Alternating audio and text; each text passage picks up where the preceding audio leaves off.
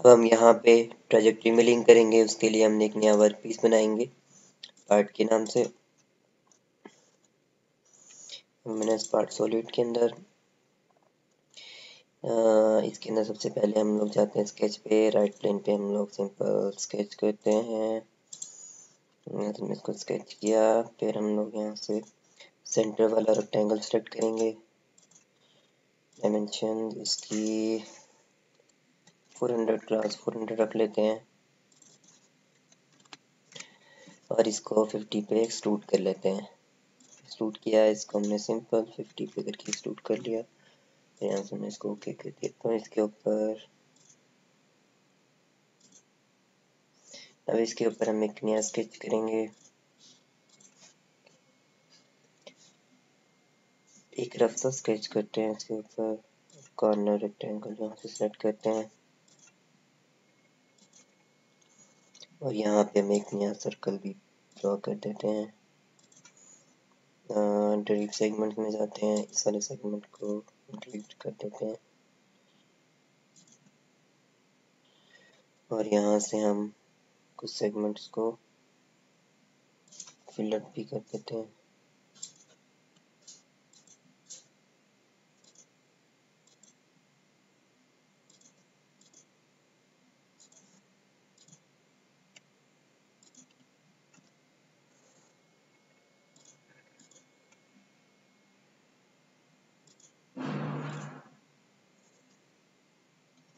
इन सारे सेगमेंट्स को हम यहाँ से फिलेट कर देते हैं।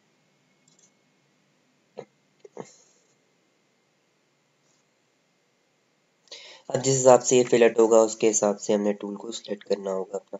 इसको ओके करते हैं। यहाँ से हम इसको एक्सट्रूड करेंगे। एक्सट्रूड करते हुए हम इसके अंदर कट एक्सट्रूड करेंगे।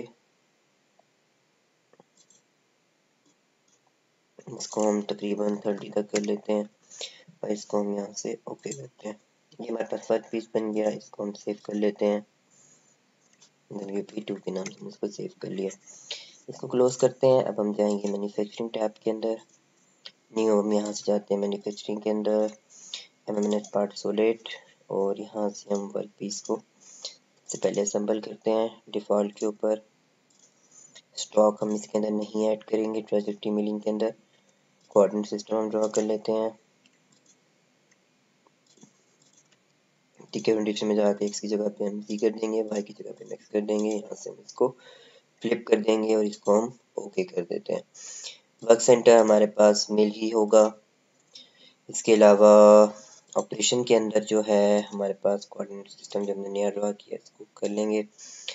टाइप हमारे पास प्लेन टाइप ही होगी और इसकी वैल्यू हम यहाँ पे 10 दे देते हैं क्लियरेंस की वैल्यू। कटिंग टूल डिसाइड कर लेते हैं। कटिंग टूल का साइज वही होना चाहिए जो हमने जिस हिसाब का पहले प्लेट रखा हुआ है। इससे ऑलमोस्ट हम 6 तक का रख लेते हैं। यहाँ से इसको अप्लाई और ओके कर देते हैं। इसके बाद हम लोगों ने मिलिंग के अंदर जाना है। मिल के अंदर हमारे पास ट्रेजेक्ट्री मिलिंग करनी है। हमने ट्रेजेक्ट्री मिलिंग के अंदर हमने यहाँ से टूल को सिलेक्ट किया। पैरामीटर्स जो हम पीछे देते आए हैं वही पैरामीटर्स यूज़ करेंगे। क्लियरेंस डिस्टेंस 1 का रख लेते हैं 1500 और स्टेप डेप्थ जो है हम इसकी 5 की रख लेते हैं। बाकी हम कर चुके हैं। चेक सरफेसेस की जरूरत नहीं है। टूल्स मोशन इसमें हमें कर्व का कट डिफाइन करना होगा। इसमें हमने जो है इस कर्व को सेलेक्ट करना है शिफ्ट की दबा के, ताकि हमारे पास जो है सारी कर्व सेलेक्ट हो सकें। ठीक है, तो ये हमारे पास सारी पैराफ्रीज की यहाँ से सिलेक्ट होगी। अब स्टार्ट हाइट हमारे पास ये है, सेलेक्ट किया और बाद नीचे वाली हाइट हमारे पास यहाँ से ये आएगी। बाकी सारे पैरामीटर सेट हैं। इसको हम यहाँ से ओके करते हैं। यहाँ से हमने इसको ओके कर दिया। इसके बाद जो है हम जो है यहाँ से प्ले पाथ करते हैं, थोड़ा सा फास्ट करते हैं। ठीक है, फिर हम इसको मटीरियल रिमूवर सिमुलेशंस कर लेते हैं इसकी।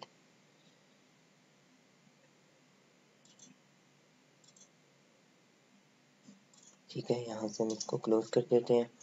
फिर हम मैन्युफैक्चरिंग में जाके इसका CL फाइल को सेव कर लेते हैं। ऑपरेशन के अंदर जाके फाइल के अंदर जाके हमने इसकी CL फाइल को सेव कर लिया डेस्कटॉप पे ही।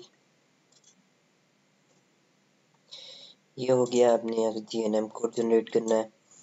फिर हम इस CL फाइल को यहाँ से लोड करेंगे। डन किया। फाइल वाले को सेलेक्ट कर लेंगे, कोई वार्निंग नहीं है, क्लोज किया और इस तरह हमारे पास यहाँ पे TNM कोड वाली फाइल जनरेट होगी।